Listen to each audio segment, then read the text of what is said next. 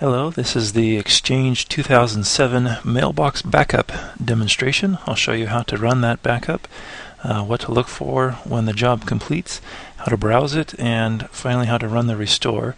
And I'll show you what everything looks like. So let's go ahead. In a previous video, we created this client and we got it all configured and ready to run. So now we'll go ahead and right click, choose Manual Backup. We'll run a full backup to make sure we get everything. Now in my little demo environment here, things are pretty small, so the job should be very quick. We'll refresh here, and there it is, finished very fast. If we right click and browse that job, we'll see under Computer we have Exchange, and under Exchange we have MBX Backup, my one user. We'll browse into the top of the information store and look at the inbox. And there's the 3 email messages that are part of this user's inbox.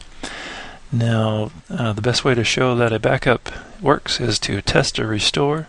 So we'll go ahead and check that box right there. We'll go and look for this first attachment email message.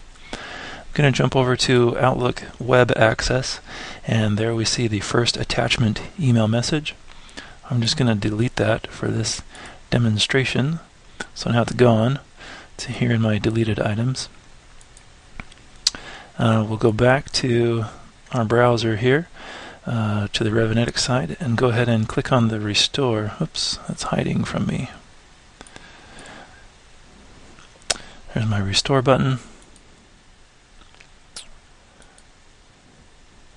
And that, since that's just one single email going back to a very small mailbox, that should also be pretty quick. So if I refresh, I see the job is run. Now if I go back to my Outlook Web Access here and do a quick check for new messages. Oops, my bad. Just do a simple refresh. Send receive would have done that. Sorry. But we see that it came back. First attachment, and the attachment should be there as well.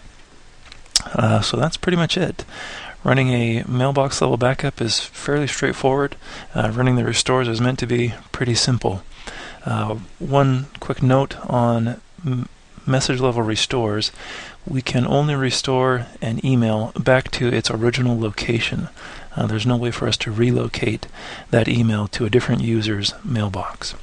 If you need to do that, you'll have to do the database restore to a recovery storage group, and from there redirect email, or probably the whole mailbox, to a different user's mailbox.